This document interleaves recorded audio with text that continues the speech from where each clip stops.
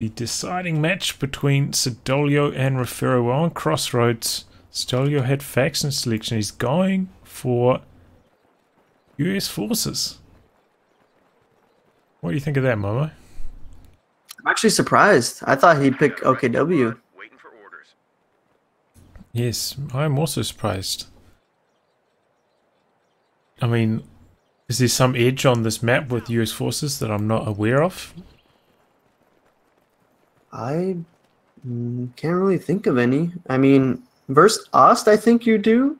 But if I have the pick and I'm going to pick allies, like if I pick US, I'm going to assume the guy's going to counterpick me with OKW. So in this matchup, I think Siddolio has an advantage if he plays it right.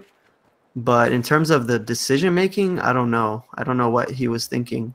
Like if he knew Refero was going to pick Austere again, like he knows he doesn't play OKW. I don't know that background knowledge that maybe Siddolio has. Siddolio mixing up his build here, not going for the re-echelon start, just going for a straight rifle start. Refero is still going with a double pioneer at the beginning though. And I like how Siddolio rushed his fuel side here and wired off the cover, because that's really a point of contention here. Good tank trap placement. He's definitely going to be wiring that off. He I guess knew that Refero was going to stick to his side, or it could have just been lucky, because usually what we see is that the Axis player plays aggressive on the ally side fuel, especially against US, because you know the rear echelon can't really fight back. So if you just send like a Gren over there and just send your pilot to cap your side, you can usually deny them a quick officer. Yeah, well, I think the difference here with Refero's build is no machine gun to force retreats. Does kind of make it hard to go aggressive. You know, you kind of have to fight grenadiers versus riflemen, which you can win long range, but it's a pretty close fight. You can't just like come in with suppression from behind and just win the engagements easily. Right. And we're having an old-fashioned slugfest in the middle. Yeah, well played on Siddolio here. He max ranged his riflemen where they couldn't be targeted by these Grens behind green cover when he was at the shrub here. But now he's moved up behind the house, not really in cover, but I think he's got the right angle to where he's ignoring the Gren's green cover. Yeah, I believe and so. He's able to push up. Yeah, well played. He's gonna, and he I guess assumed that Refero was gonna stick to his same build and not build an MG, because if he had one for this push, Siddolio would have to pull back because this is all open area. Yeah, also interesting note, Lieutenant for Siddolio coming in. So no captain this time. Going on the aggressive, and 3 rifle lieutenants suggests M20. Yeah, it does. Maybe he's adapting to what Refero did last game, which was what he's doing again this game. Very heavy tier 1, extremely slow tier 2. Lieutenant ripe to punish this kind of build. Oh yeah. I'm curious to see if he's going to go double light vehicle. Like he'll get the M20, then Refero will try to counter with the 222, and then he'll build the A half track to counter the 222. And if he's able to cut him off quick enough, then the Puma will be out way too late to give him back control. But Refero able to blob out his grenadiers. He's got his tactical control group. He's going to disperse it across the map here, and I think he's just going to go for the cutoff here.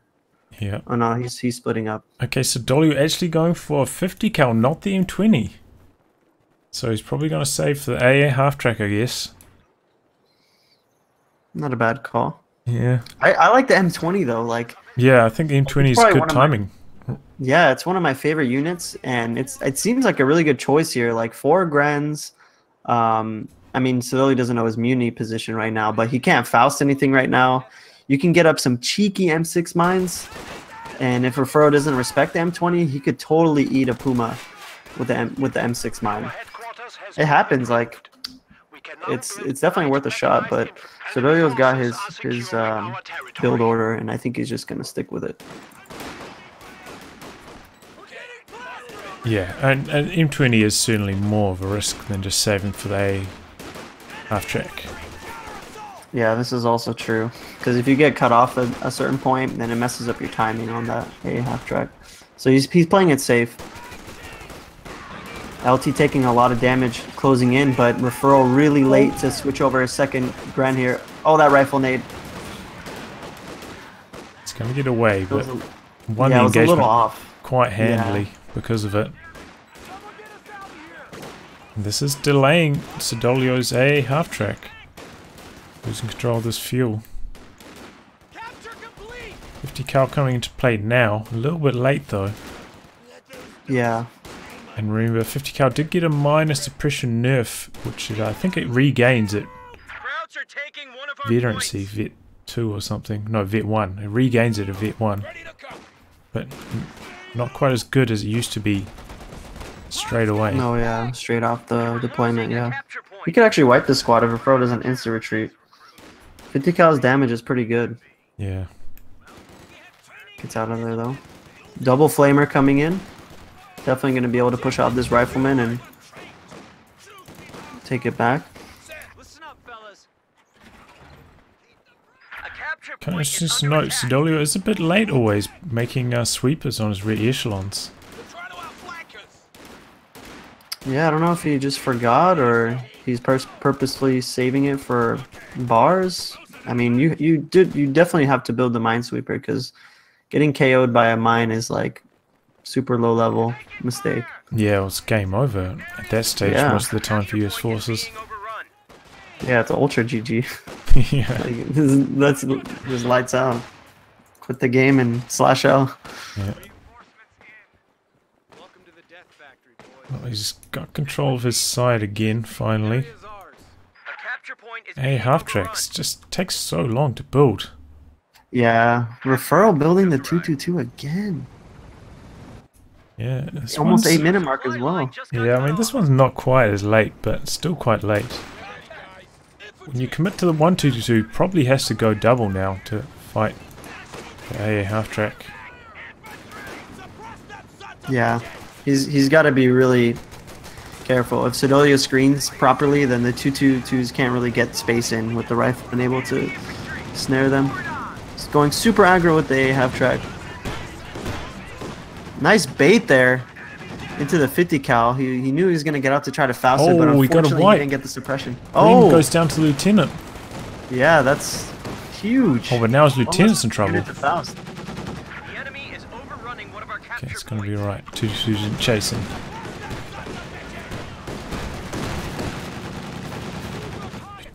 Look at Siddolio's troops though. He needs the ambulances in production now. 222 going in for the flank. Pops the handbrake so he can right click target things. Oh, in the building! So close to death! Gets out just before goes down.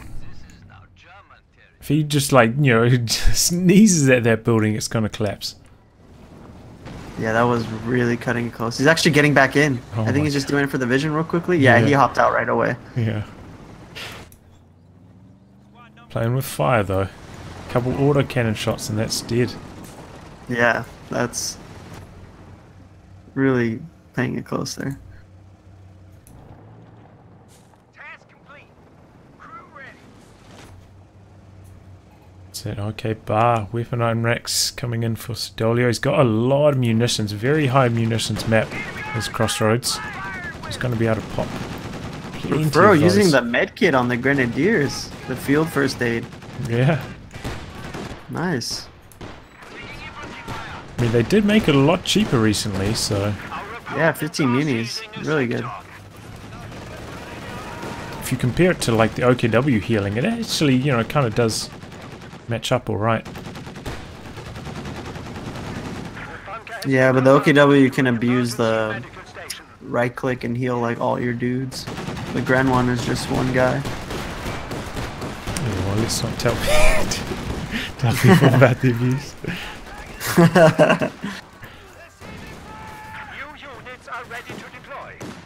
Puma CP wise is available.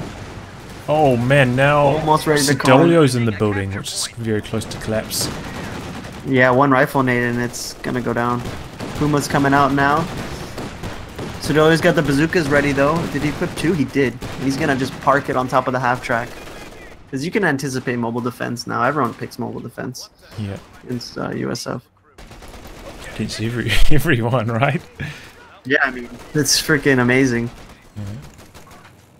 It's too much of a crutch, though. I think it needs to make other things a little bit more viable. Yeah. And then put mobile defense on the back end a little bit. Yeah. I think certainly the command tank should have been locked behind tier 3. That was just a no-brainer change. Yeah. Oh, he's charging in with the Puma, going after the A half track. Where are the bazookas? Oh, they're too far away. Cap off. Oh man. Luckily for him, he misses that second shot. He might be able to get around the back here. Yeah, he does. He's gonna lead him towards the bazookas. Puma doesn't go for the chase. So Siddolio also smart enough to move his ambulance back. Yeah. Definitely didn't want to pay the price for it again after that first game. Yeah. Here come the bazookas now. Both connects. Nice.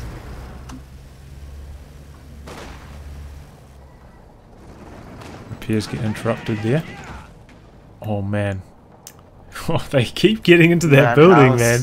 Oh my god. It's giving me a heart attack. Alright, a capture point is being overrun. All done over here. Refero's gonna have plenty of resources to auto call in that command tank as well. I think Siddolio is just about ready for major. Yeah, he just needs a bit of more manpower. Yeah, second 50 cal. I like that versus ground heavy builds. It's really good because you can really stop them from counterattacking if you have to retreat your riflemen.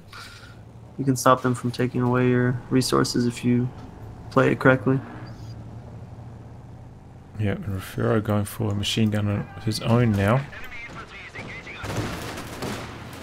The 50 cals, you know, are still very effective against both the Puma and the 222, especially with the armor-piercing rounds activated. Yeah, if you're not paying attention, you can easily lose that with the snare combined on top of the armor-piercing rounds. Double bazooka connects.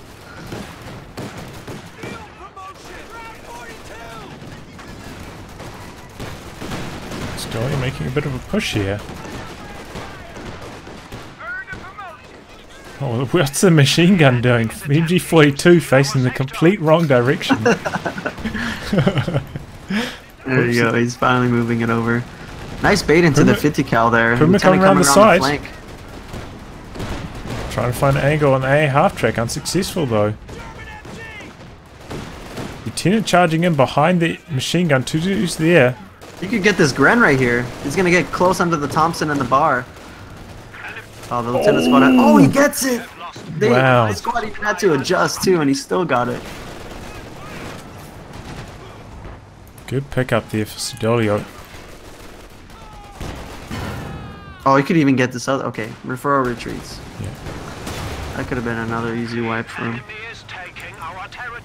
Got control of the cutoff though. I think that's really the first effective push Siddolio's had in this match. Yeah, he even snuck in a decap on the cutoff there. Although it's not really going to stop the command tank from coming out. He just needs the CP. Yeah. You'll have the manpower by then if he doesn't bleed out too much.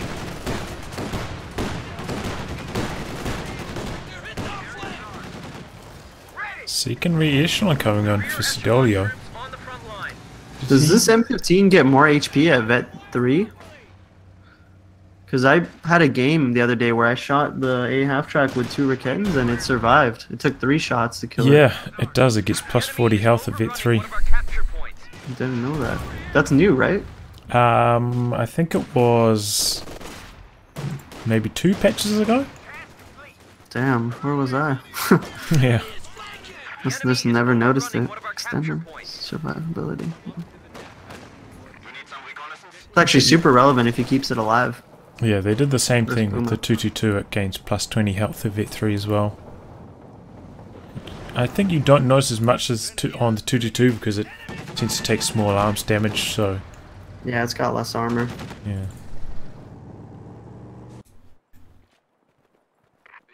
And plus, you know, 20 health versus 40 health, it does make a difference when it comes to the small arms damage. Yeah, and snares.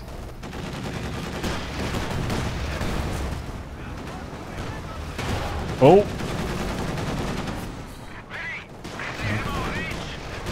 Bazookas Nice is there. bazooka screen. Yeah. Second rear echelon out for sweeping. Almost dead though. Okay, he's got it out of there.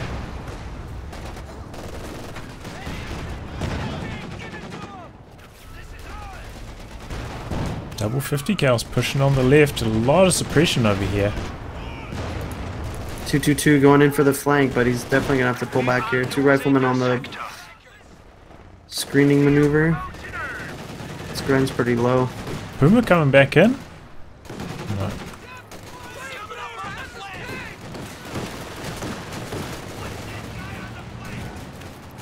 Still is pushing here, but he's not actually getting control of that fuel. Now this re-echelon bazooka squad looks like it might get forced away by the grenadiers. If he loses that, the Puma could come back in. There it goes. And in comes the Puma. The back of it.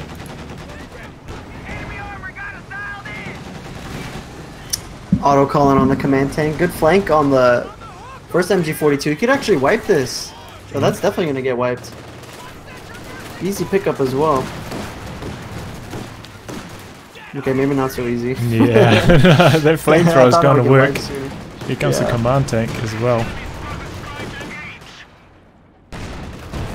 Oh, okay, I thought he was going to try to sneak in the cap. Definitely not worth it, risking your lieutenant for that. Oh, could he lose these re-echelons? No, he's not going to chase. Siddolio with the Sherman now. In production. So I think Siddolio will have the larger army by, a decent amount of supply, but despite having the lead, one bad engagement, he could still lose this game very easily.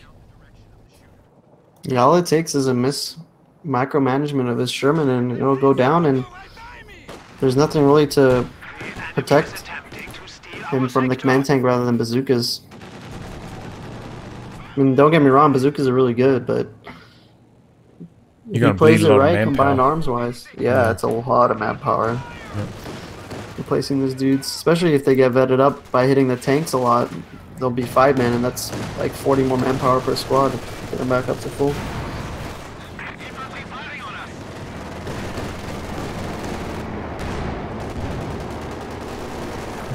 I think we'll see Siddolio. Nice. Oh, he's bringing the Sherman on the back of this with the re-echelon bazookas. Major artillery, it's quite slow. Easily avoided. He doesn't get access to the fake arty until he's vetted, right? Yeah. That too. Yeah. Good job on Refero getting the pack. I was about to say that he really needs the pack to... Look at this rifle squad. Hands a full command tank. Okay, gets away. We're playing very conservatively with that P4 command tank, not really chasing. Yeah, he's doing right to keep it really close to his core army so they benefit from that bonus. Letting him set up his MGs on his fuel so he can really afford to push up a bit more. Sherman rotates over to the other side of the map, and on the back of that, Refero getting aggressive. Going after the A half track. He's going in. Yep. So we all these team weapons.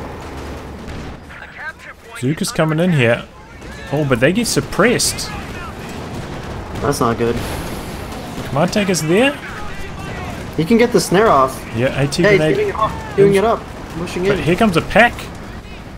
Oh, he popped That's smoke. command tank's Oh, gonna but he wasn't on prioritized vehicles. he Shot at an can. infantry squad. It's good. And really badly for Siddolio if he gets too fast in. Yeah. Oh, and he's going to back right into these grenadiers. No, he changes his path. And uses the Sherman smoke to cover his escape. Close call though. Yeah, that could have gone either way. If he was paying attention on the prioritize and the attack ground, he could have gotten the command tank. Yeah. Or he could have just lost his Sherman. But it just shows the fighting strength of mobile defense. Yeah, just really provides that multiplier for Oster's already really good combined arms. You get a really good light vehicle that can synergize anti-tank wise. You get something that buffs all your dudes that already work together well. It's just really, really good, and we see that all the time, obviously. So we know it's good. Yeah, and it's double MG42s now for Refero. It's going to be very hard for Siddolio to avoid that suppression constantly. Yeah, this is where Oster really digs in and locks you out. Siddolio's got to come out a few different angles if he wants to get out of this lockdown. And Refero getting down some cheeky S-mines on that little crevice between the bush and the broken down house. That can really be painful if you're not paying attention. And he's also using his counterattack tactics to decap quicker. Yeah. I think it caps quicker as well too, right? No, I think it's just neutralize. Oh, okay. It's just like breaking one. Oh no, neutral territories capture more quickly. Oh, really well played crossfire there for Refero on that. Sherman gets it down to half health. So retreating his bazookas super early. Yeah. He could have just brought him back out. What? Oh man. Why did he surrender? What was that? I think he just got really frustrated. Yeah. He didn't lose anything. No. He's just, you know, he just tried to push out from his base and just ran into... Oh! His Sherman, I just noticed he got out on the front lines there and he retreated his vehicle crew. Oh, no. He just gave away the Sherman. Oh, okay. That makes sense. You see that, or did you? Yeah. No, I see that now. It's just out there, half health, abandoned. Yeah. Yeah. Damn. Oh, man. That's a crucial mistake.